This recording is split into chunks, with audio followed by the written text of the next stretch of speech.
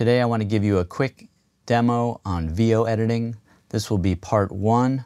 Part 2 will be VO processing, where I show you how I use EQ and compression to optimize the VO for the mix. All right, let's get started with the editing. So we have some basic VO tracks here in our session. This actually happens to be David Duchovny, who recorded this trailer for the documentary film Veselka. So we're fortunate today to have some good voiceover to work with. First thing I'm going to do is I'm going to solo these tracks so I can hear them alone. I want to hear very clearly what the tone is doing. So in some cases, you might have to fill the room tone between clips of voiceover.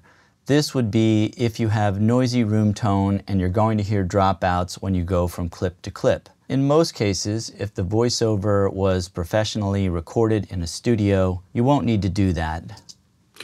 Jason Burt. So in general, breaths should be taken out of voiceover. Now there are exceptions, and there's also styles of programs where you might leave some breaths or you might take some out. If we are doing a straight up cleanup, we're generally going to take the breaths out. Occasionally I leave them in if they're very small and smooth, but generally at the beginning and end of every sentence or phrase, we take them out. So I'm going to cut that off, put a quick crossfade. By the way, I like to put crossfades everywhere just to make sure that I don't get any pops or clicks, and I like to trim things pretty tight. And you can see that there is a little bit of a blip there, so let me hear that, soloing that track. Yeah, so we're not going to need that. We can cut that off. And I can see that this was edited in. And grandfather. So really we just want and grandfather. And grandfather. So I think that seems to be the best frame. I want to do a 1-frame fade in. And then just to make sure these sound smooth, I'm going to match those crossfades to make sure there's no tiny drop in that moment. And then let's hear the end of this. For him. And so there's no reason really to keep any of that. We can cut it tight and put a fade here. All right, if both of these tracks are soloed, we can now hear this little stretch of VO. Jason Burchard has a hunger to feed people, like his father, Tom, and grandfather before him. So I did hear a little mouth noise right here. Let me play that for you. To feed people, like his father. It's just a little bump, and you can actually see that blip in the waveform. Probably just don't need this. If we cut this out, let's see if that's better.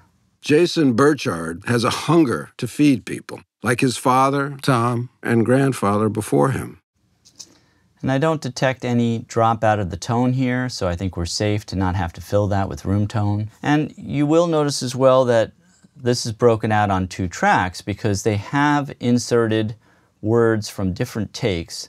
So to make that as smooth as possible, we can put it on a separate track. That'll allow us also to maybe adjust the volume to match very precisely, but I'm going to crossfade it in.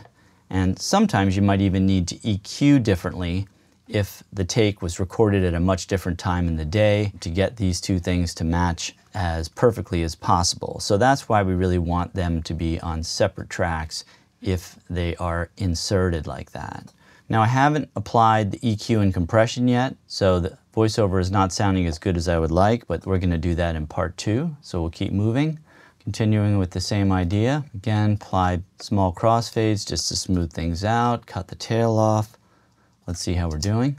He opened it as a newsstand, but he turned it into a forum to help Ukraine. Nice and clean, no breaths, no clicks. So that's basically it. A quick version, just to show you how we clean up. I will sometimes use mouth declick or declick to get rid of clicks if I really hear them and I'm not automatically just cutting them out by getting rid of the heads and the tails, which was basically what happened in this case. All right, there's a quick demo of VO editing. Now go ahead and take a look at part 2 if you're interested, and I'll show you how I use the EQ and compression to really optimize the sound of the voiceover.